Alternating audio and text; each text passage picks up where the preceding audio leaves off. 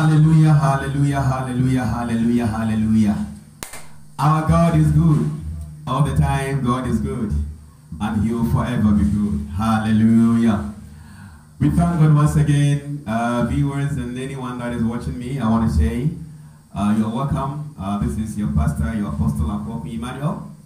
This morning, I'm here to come your way with the word of God, to encourage somebody and exhort someone, to help your way to be cleansed through the word of God. The Bible says that for what shall a young man, a young woman use to cleanse his ways? The only thing you can use to cleanse your way to conform to the image of our Lord Jesus Christ is through the word of God only. So the Bible says that anyone that hears the word of God and does the word of God, or becomes the doer of the word of God, shall be likened to a wise man, a wise woman, who builds his house on a rock. And that the storm came, the wind blew at it, and there was a great flood against that house, but the house still stood strong. Why? Because the house was built on the rock, which is the word of God, the application of the word of God. So this morning, wherever you are watching me from, I want to exhort you, come your way with the word of God, just to help build your life on a solid rock, which is Jesus Christ our Lord. But before we dive into the word of God, let us worship God a bit. Let's praise God in songs. Let's exalt his name through songs. The Bible says in the book of Colossians 3:16 that let the word of God richly dwell in your heart in all wisdom, teaching and admonishing one another in psalms and in hymns and in all spiritual songs, and singing with grace in your heart. Hallelujah. And the Bible says that for the good Lord inhabits the praises of his children. So when the praise of the Lord, of God's children go high, then the glory of the Lord comes down. It is good to let your heart be full of gratitude towards your God because of what he has done for you. The book of Psalm 103 verse 1 to 4. The Bible says that, bless the Lord, O my soul, and all that is within me. Bless his holy name. Bless the Lord and do not forget all his benefits. Number one, the Lord God has delivered your soul from destruction. Number two, he has healed you of all your sicknesses. He has given you strength. And now you can go up and down and do whatever you want to do because you've got good strength and good health. And the last one, the Lord God has forgiven you of all your iniquities. And he has drawn you closer to himself. You are now worthy to be called a child of God. Because of what? Your sins have been forgiven. That is why before the word of God comes, let us go into the mercy seat of God, to the throne of God with worship. Let our heart be full of thanksgiving in our heart and full of praise, and say that this is the day the Lord God has made. Let's enter into a time of worship for some few minutes, after which we begin or we continue with the word of God. Hallelujah. Wherever you are, just join me. He is the light of the world, resurrection and power. He is the salvation for the sinful, and he gives rest to the weary. He's a wonderful man, a God who came in the likeness of a man, who humbled himself even to the death on the cross, just because of the salvation of humanity. For God so loved the world. That is why he gave his only begotten Son, Jesus Christ, that anyone that believeth in this God would have everlasting life and would never perish. Hallelujah.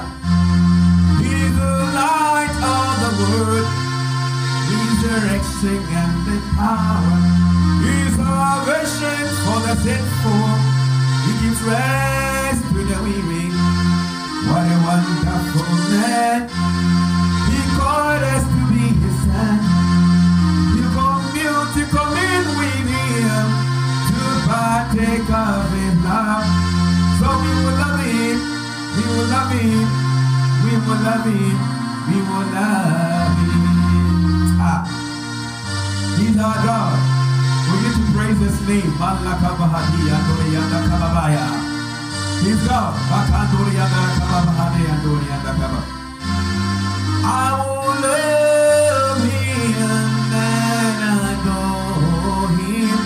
I will praise his name till the end of the world. I will love him with my soul and all that is within me. I will love him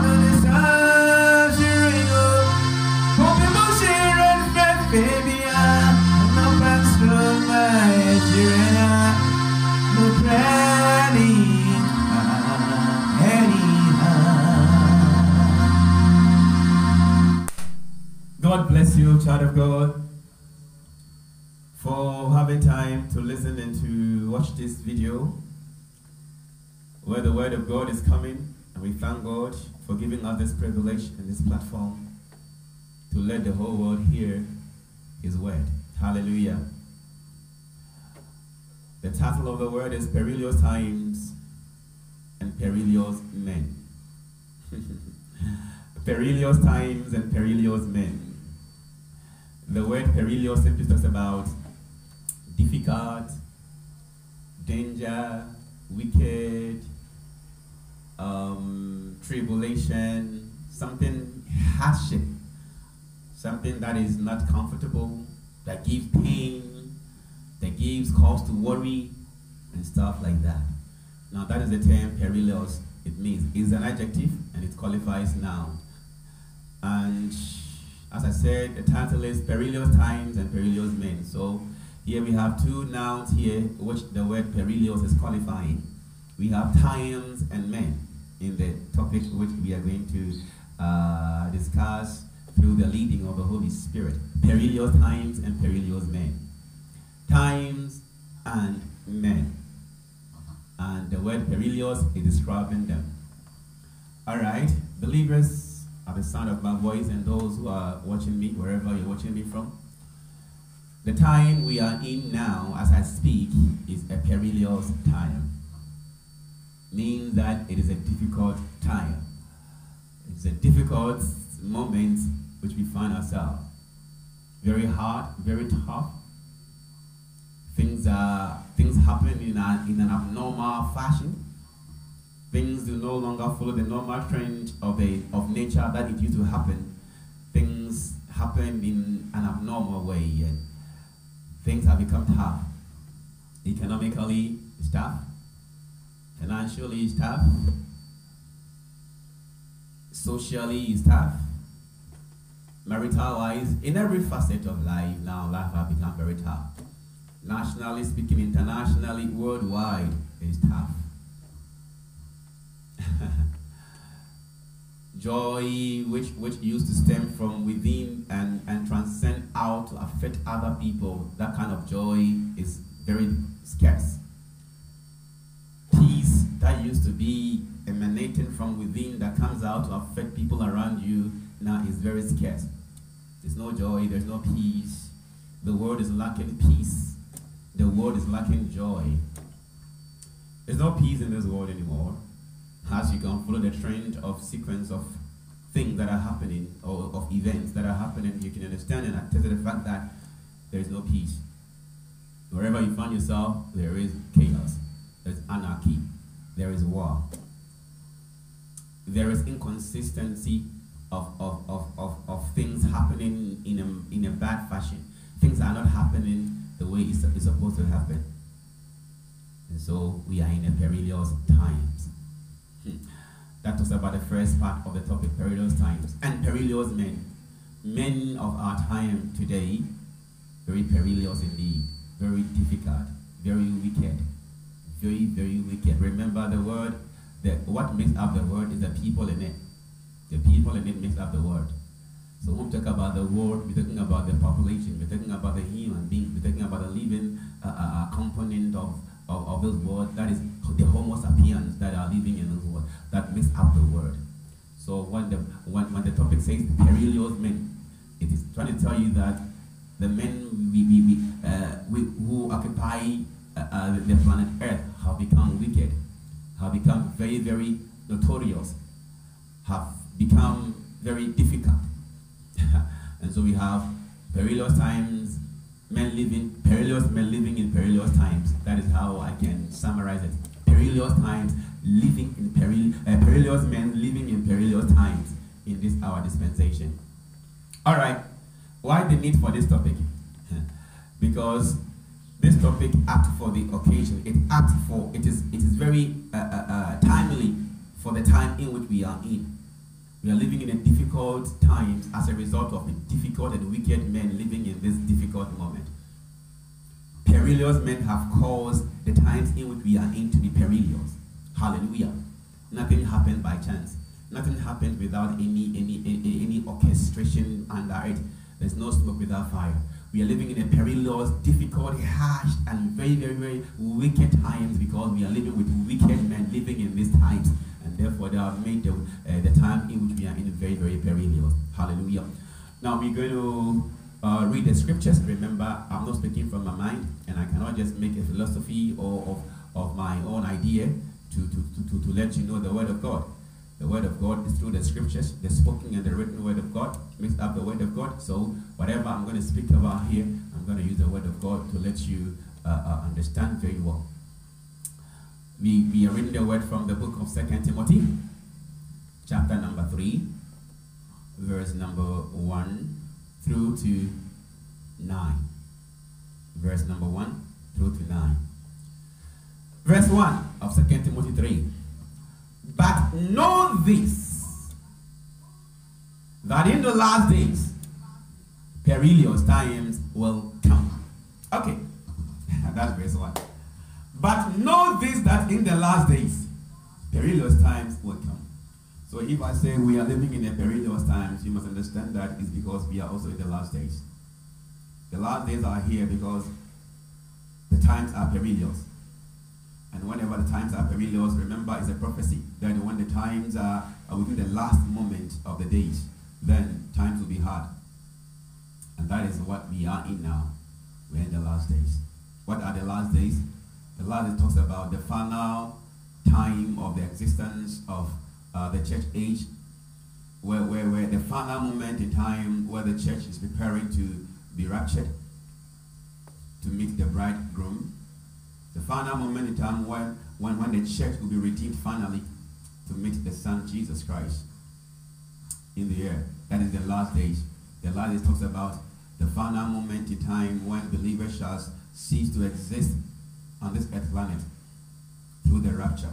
So we are in that time. We are in that time of days where the days are last, where times will be perilous. And exactly we are in that perilous moment. The Bible said that, but notice that in the last days, perilous times will come. Perilous times will come. Verse number 2.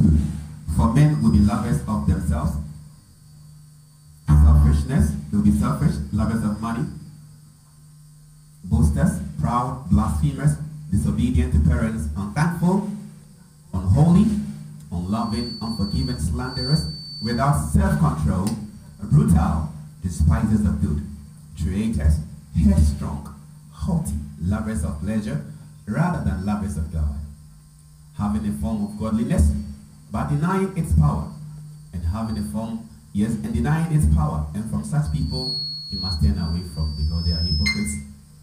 Verse number 6. For of this sort are those who creep into houses. For of this sort are those who creep into houses and lead away gullible women, loaded down with sins. They lead them away captive, and loaded down with sins, led away by various lusts. Hallelujah. And they are always learning and never able to come to the knowledge of the truth. Now, as James and Jambres resisted Moses, so do these also resist the truth. Men of corrupt minds, disapproved concerning the faith. But they will progress no further. That's verse number 9, the last verse for today's message. But they will progress no further, for their folly will be manifest to all. Hallelujah. Hallelujah. This is the scripture reading from the book of 2 Timothy 3, 1 to 9. All right. Remember and take concentrate on verse number 2. The moment verse number 1 ends, verse number 2 begins with 4, F-O-R. And 4 there is trying to give you an explanation as to why we are in perilous times. The 4 there is a conjunctional word that is linking verse 1 to verse 2. Remember, he says that, but know that in the last days, perilous times will come, then verse 2 will continue. 4. For men will be lovers of themselves, blah, blah, blah, blah. So the word for, as I told you, that is a conjunctional word. It links verse 1 to verse 2. That article or that word for means because, or another word you can use to stand in place of for is because. So I can paraphrase it this way, linking verse 1 to verse 2 of 2 Timothy 3. But know that in the last days perilous times will come, because men will be lovers of themselves, lovers of money, blah blah blah blah blah, to the end. All right. So verse 2 is giving us an indication as to why perilous times will come, as to why we are in perilous times. As I told you that there is no smoke without fire, and nothing happens just by chance. Nothing happens just without any cause or any reason. Something triggers something to happen. You understand? An action is triggered by something behind that action, and there's a reaction towards that action. You understand that? So, what the Bible categorizes or mentions after the word for is giving you what has triggered the time to be perilous. Those things that the Bible mentions after the word for, from verse 2, is giving you the reasons or explaining to you those things that makes the time to be perilous. Number one, for men will be lovers of themselves. Now, lovers of self talks about selfishness. All right. So one of the main reasons why the times in which we are in has become perilous and has also brought the end to be near is as a result of the selfishness of mankind. Mankind has grown selfish to the point that there is nothing like having the interest of other people. It's always about me, I, myself, and me alone. If it is not about me, there is nothing good.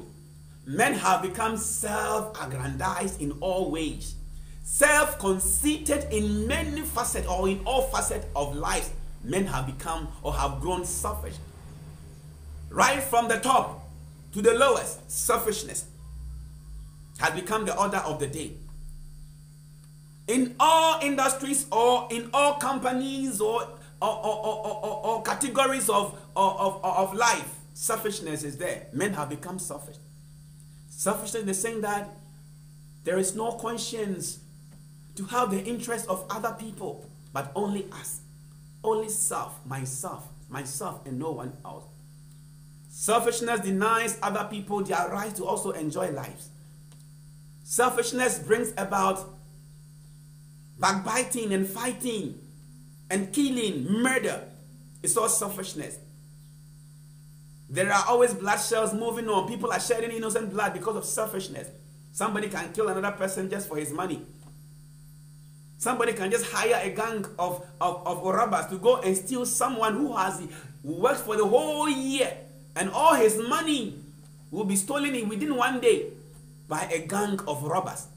And it's because of one particular selfish man who is hiding behind the scene, manipulating things for his neighbor's worth, which he has used years to amass, to be stolen as a result of hiring wicked men to go and rob him. So when these things happen like this, it makes the world hard. It makes the entire humanity or world, the world we are living in, become so hard and difficult because people are conceited with what? Selfishness. Huh?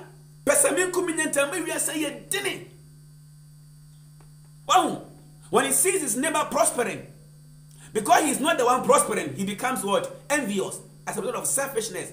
He wants to have it for himself. So they start to consult demonic powers, occultic powers, witchcraft and wizardry, sorcery and sangomanism, just to bring that neighbor or that brother or sister down so that he will have it for himself. This makes the word hard because that person will go into a difficult moment as a result of a selfish man. So if that man is a family man, if that man is a breadwinner for his family, as a result of the selfishness of somebody, he has been rendered what? Helpless. Now his business is no more booming because somebody who is selfish has manipulated his business. Now his business is down. So the wife, the children, they also suffer. And then the word becomes what? Hard. Selfishness on the part of government and political leaders. When he is not a politician, he speaks in a different tone. A tone of humility. A tone of selflessness. A tone of I care. But give him that power to ascend to the throne of the government or the throne of president or member of parliament or a councillor or a local leader having authority. The tone, the mindset will change into a mindset of what? Selfishness. It's only for himself, his family, and the rest become bogus for him. He cares less about anyone else apart from himself and the people that close to him, his family.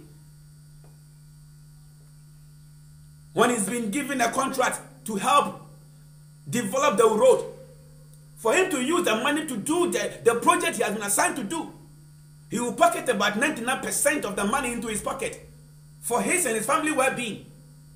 And he will build a bogus road there, which will never even last for a year. All selfishness. So when that bogus road is constructed by that selfish person, and in less than a year, you will see a lot of potholes, like well that has been dug to contain water. And you will see many cars involved in accident because of that selfish man building a bogus road there. See people get a lot of cars getting accident on that dilapidated road because of some selfish man, some selfish politician pocketing all the money for himself and using a meager amount to construct a poor road. In less than a year, you see the road dilapidated, the road broken, potholes all around, and motor accidents begin to happen. People begin to lose their lives. This makes the world hard because the country or that nation suffering that bad road, they will experience a lot of hardship because of what? Poor road network. So as a result of the selfishness of the people living in these days, it has made these days perilous, and therefore we are in the last times. These have become very hard and difficult. Selfishness. Why is it only about you and not about others? Whenever we begin to seek the interest of ourselves only, we become wicked men and women. When we become self-conceited, other people suffer under us because we become deprived of conscience, void of offense towards God and towards humanity. We become deprived of good conscience towards humanity because of selfishness. If you are listening to me at the sound of my voice, take a cue from this. Don't be a contributor to the perilous moment in which we find ourselves. Don't be part. Don't become selfish to make the world become worse. Be selfless in your dealings. In whichever capacity that you run or that you work, be selfless. If you're a government official, be selfless. If you work as a business owner, be selfless. If you're a church leader, be selfless. If you're a pastor, be selfless. Think about others first. It's not only about you and your wife and your children. Think about the rest of the people. Be selfless. When you are selfless, other people will also have a better life around them. And the world will not be as perilous as we are living now. Hallelujah. So selfishness is the number one thing that has contributed to the perilous moment and times in which we find ourselves. Don't be counted as part of the contributors of the perilous moments of the peril that we have in this our world today. Be selfless. Number two reason why the world has become perilous and difficult. Number two is lovers of money. Lovers of money. This is Bible. This is Bible. And that is the only book which is the truth or which gives the truth. There is no point of argument or going against the truth. Truth is undebatable. You cannot debate truth. It's indefatigable, as the grammar people will tell me. You cannot argue the truth. The Bible is the Bible, the word of God. God doesn't make mistakes. The Bible is the only scripture or the only book which prophesied things to come. Yes, and now we are witnessing that things happening. Prophecies are being fulfilled, prophesied over 2,000 years ago, and they are being fulfilled in our days. That is the truth. The Bible, the only true book.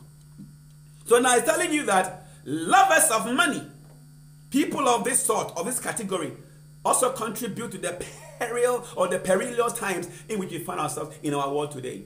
The world has become difficult and hard because of what? People who have grown to love money more than others, more than human beings. They become lovers of money.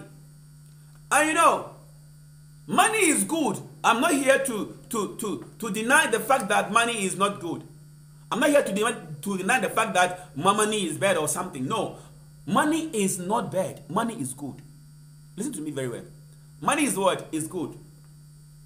Because the Bible says in the book of Ecclesiastes, chapter 9, I think chapter 10 verse 19 or so, yeah.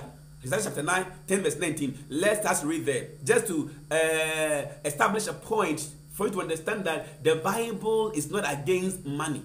The Bible advocates for people to what? Work to get money. You understand? Because money is good. That's what the Bible supports. But there's one thing that the Bible doesn't support. To love money is what is against God. To love money. I'll explain to you. To love money, what does it entail? Or what does it mean to love money? Let's go to the book of Ecclesiastes so that I'll explain to you why I say the Bible does not go against having money. You understand that? The book of Ecclesiastes, chapter 10, verse 19.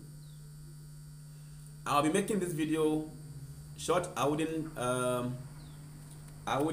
exhaust all the time. I will just leave it for another time and continue. The book of Ecclesiastes, chapter 10, verse 19. Ecclesiastes 10, 19. A feast is made for laughter. This is the Bible version about money. Listen very well. Bible's view, or the word of God, the view of God about money on the land of the living. So if I say God is not against money, you would understand. A feast is made for laughter, and wine makes merry, but money answers everything. Can somebody repeat after me? Money, that's what? Answers everything. So if the Bible says money answers everything, then God is trying to tell you and me that money is good. So work to get money. You understand that? All right. But in the book of 2 Timothy chapter 3 verse 1, where we are reading, loving money is what makes money becoming the root of what? Of evil. What does it mean for one to love money? To love money simply means that you remove the place or the Holy Spirit from where it's supposed to dwell in your heart, and you push money inside, and you take the Holy Spirit out.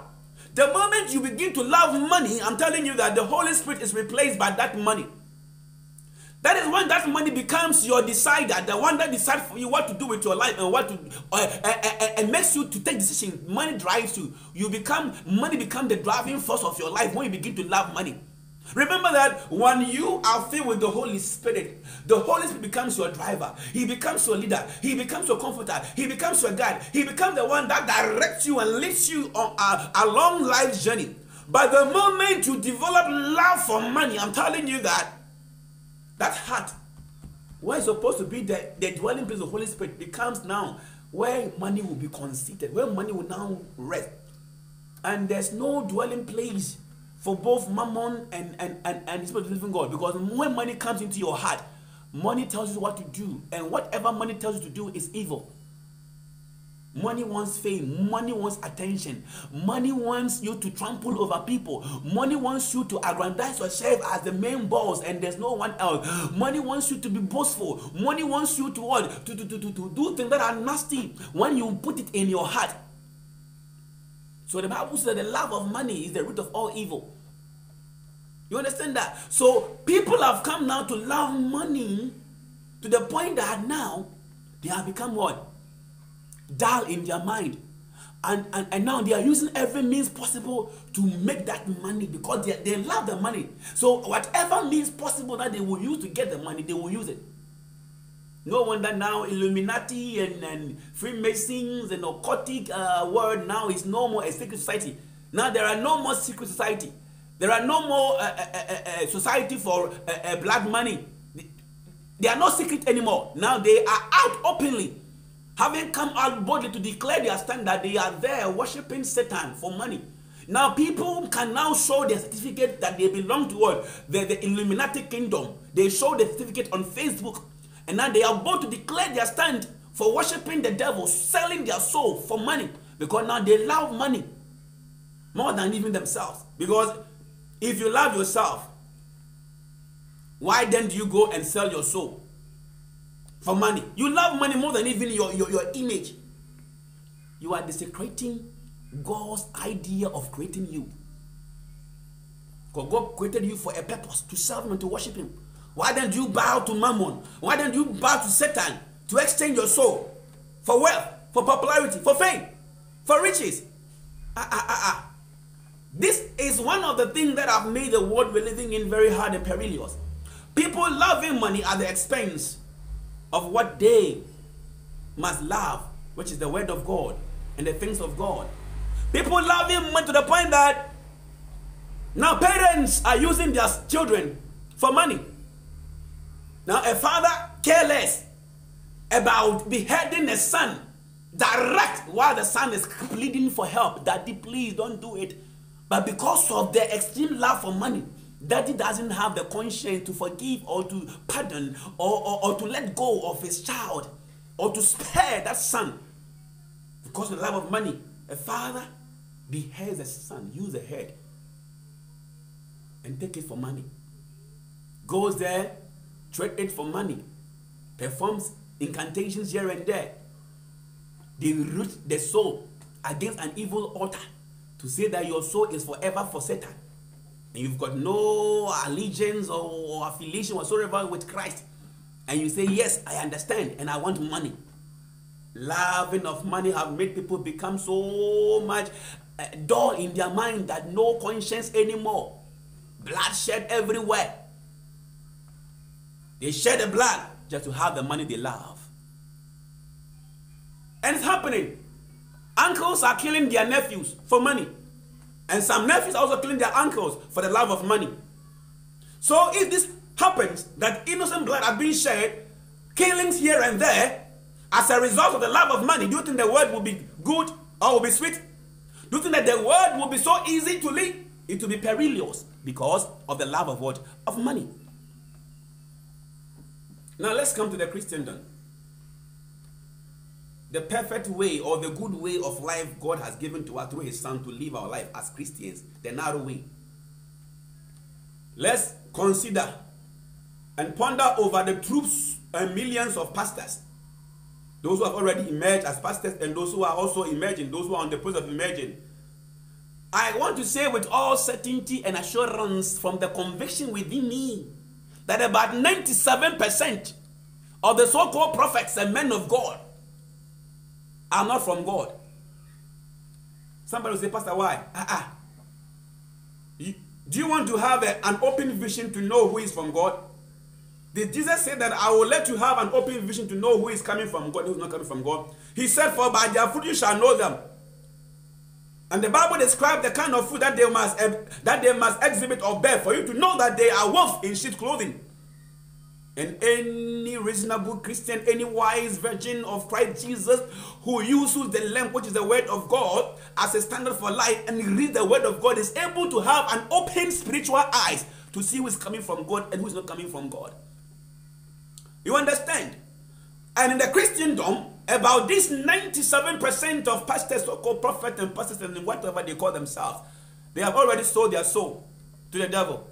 Let me take you back a bit. If you follow them from when they started their ministry, and you realize that some of them, most of them start so well, building their ministry on the truth, which is Jesus Christ. Along the line, you will sense that there is a deviation from the truth which they started preaching about. They will deviate and begin to preach something which is against what they have already preached. Now they will receive the truth which they have professed some years back. Now, the moment you begin to see a man of God who is now debunking the truth, which he held dearly to some years ago, begin to understand that that man has recently gone to sell his soul for popularity. And his assignment from the dark kingdom is to come and preach against the truth. And that man that used to preach about hell and heaven now comes to tell you that there is no heaven, there is no hell. That man that used to preach to you that prepare yourself for the rapture will come after years to tell you that there is no more rapture. So let us abolish the principle of what? Rapture. Let's abolish the idea of rapture. Such a man has just gone to sell his soul for wealth and popularity. And when they begin to say these things, go and see how people troop into their churches. Go and see the attention that they get, the money they get. That is his assignment and responsibility as a result of selling his soul to the devil. Loving money has made the world so much difficult that in the churches, we don't have peace anymore. Why then do we have chaos all around among men of God, fighting among themselves? One altar, a pastor raises an altar, another one raises an altar. For a man of God to preach, the whole sermon will be another pastor that he will insult him from head to toe. And the other one also will respond from his also altar, his church. And the whole Sunday service will be insult upon insult. You call this the body of Christ? These are men and women who come in sheep clothing. They were once before, they were once with us. But they left as a result of money, loving money. And now they come back as if they are part of us. They are not part of us. These are hired agents who came out from us. They went, traded their soul for money. Now they have come back to fight us. These are demonic preachers. Let's go to the Bible from the book of 1 Timothy. 1 Timothy. I'm still on the love of money. I am now on the pastors who have gone to sow their soul to the devil, and now they are making their own life and are living for the devil, or in the name of the love of money, trading their souls for money. For the time will come, I'm reading from the book of 2 Timothy 3 and 4. For the time will come when they will no longer endure sound doctrine, but according to their own desires, because they have itching ears, they will heap for themselves teachers, and they will turn their ears away from the truth and be turned aside for fables. This is the time we are in now. They've loved me to the point that now they don't want to stand for the truth anymore. They don't want to preach the truth anymore. Now the truth, when they preach the truth, their members will run away from them. The truth, when they preach the truth will convict them and they will have a better place. And men will come to a point that their ears will be itching that they will no longer want to stand for the truth. So the pastors themselves also cook for themselves the messages that they want to hear. That's what we are hearing now. That's why you go to churches now, all you hear is stories, fake stories, tales. They tell them stories, only throughout. You go to a particular Sunday service, you will never hear a thing that talks about Jesus Christ. Nothing to prick your conscience, for you to make amends and do what is right. Nothing will point you to Jesus Christ in their messages. It's all about themselves. It's all about living to fulfill the things of this earth. It's all about living to make name. It's all about living to make money, the love of money. The root of all evil. And we are in the end time. For now, men can no longer endure sound doctrines. All right. Let's jump on to verse 5. I'm still linking the love of money to this. Now, this person, they have a form of godliness, but they deny the power of godliness. From such people, the Bible says, turns away from them. So now, I'm here to say to church members who are in congregation where pastors are exhibiting evil fruits, which informs your idea that, no, this one, he's deviated. If a pastor can just be sleeping around with members of the church, proposing to married women here and there, and be living indiscriminate life, and you still reverence him as a pastor, and you condone his teachings, and you are happy with him, are you wise? Are you a wise virgin? Discern, for by their fruit you shall know them. You don't think that Jesus just wanted you to know their truth? And oh my God. Christ never wanted you to know their fruit and just be with them. Know their truth and run away from them. How can you now realize that Somebody who came to you like a sheep is now a wolf within wolf. It's now being realized as a wolf, and you're still playing with him. He's going to tear you apart. So if through the word of God you have not come to know that this man that is leading me is a demon, and you are still pursuing him, and you are still following him and calling him Papa, Papa, Papa, Papa. For what? Papa who is sacrificing for idols at midnight. Papa who is sleeping around with young women and using their fluid to perform his enchantment for his deities, and you calling him Papa, Papa. Papa who, ah, my God, have mercy. It's all the love of money. Now go on the social media platforms, where now the house of God has been turned into a place of what? Merchandise. A place of what? Trade. It's now a trading system, a trading platform. The so-called men of God who have gone to sold their soul to the devil have now turned the place of God, the house of God, into a trading room, where you go and meet all categories of anointing oil, blue, black, red, green, in a labeled and packaged bottles, all with their prices. And they sell them on Sunday. For children of God gathering to hear the word of God, now they gather to be sold for things that do not merit. They sell things that do not merit their soul, that do not help them in any way. You turn the house of your father, of our Father God, into a trading center. You see, such people are scoffers. They are demons. If you are hearing me, I want to say this. If you are a man of God and you sell any object at your church for people to buy, do you think you are in line with the gospel? Do you think you are in line with the work of the kingdom? Remember Jesus in the book of Mark 11:17. He says that, for the house of my Father shall be called a temple of prayers and not a den for thieves.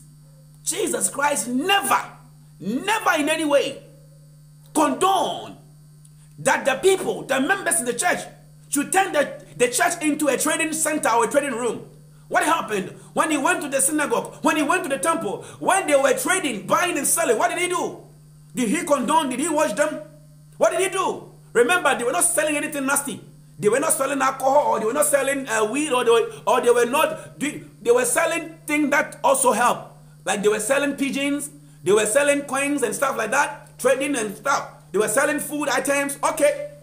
But remember, because the place of God, where the body of Christ gathered to pray to their God, is not designed for trading. It is designed for prayers. So what did Jesus do? He drove them away. He chased them in an anger, in a mood of anger. So if you have been selling food in your church in the name of a spiritual healing power, selling sobolo.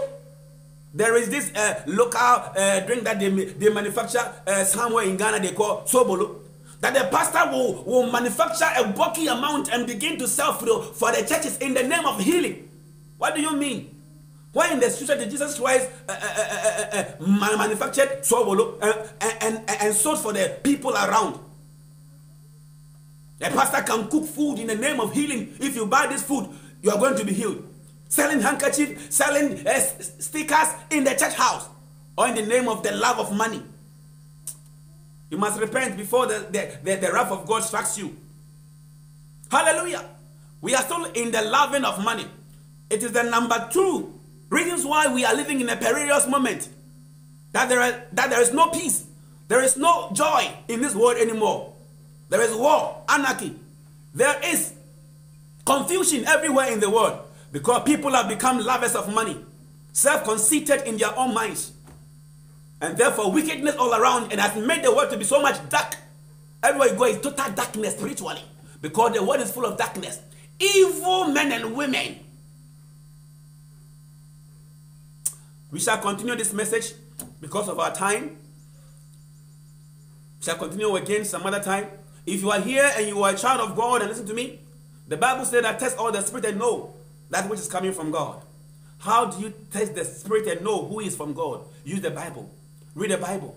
Read Matthew 7:13 downwards. You know a lot of stuff from them. Be alive in the spirit, that you can have the spirit of discernment. You can know who's coming from God, who's coming from God. And also, this is from loving money. Don't love money. Just work to get money. God will bless you with money, but don't put money first before God. Don't worship money and leave God behind. Put money last and put God first. God will lead you to use the money, and money will not use you if you put God first. May the good Lord bless you and help you. The message title is Perilous Times and Perilous Men. We shall continue some other time, maybe tomorrow, as God gives us, and we will dive deep into the rest of the things that have made the world in which we are living in has become so much perilous. And we shall continue some other time. May the good Lord bless you and help you. As you watch me and you listen to this video, may God impart unto you the spirit of the fear of the Lord, that you will grow to fear God, and you will depart from every evil. You will not be selfish. You will not be a lover of money, but you will love God. You will love to be selfless in all your dealings. I pray for the spirit of humility upon your life. I pray that God will give you the essence of loving God more than money. God bless you in the name of Jesus Christ. Shout a very big amen. Amen. May the good Lord bless you. This is your apostle, Emmanuel Akwoko. I humbly want to use this opportunity to invite you, especially those in South Africa who are in Mpumalanga, to invite you to our 31st night of crossing over service, where we're going to cross over from this year onto the following year, 2024. You are welcome. Come and let us together with one accord pray into the new year and welcome the new year. For the power of God is always at work whenever his children have gathered in the spirit of unity and in the bond of peace. God richly bless you in Jesus' name. Amen.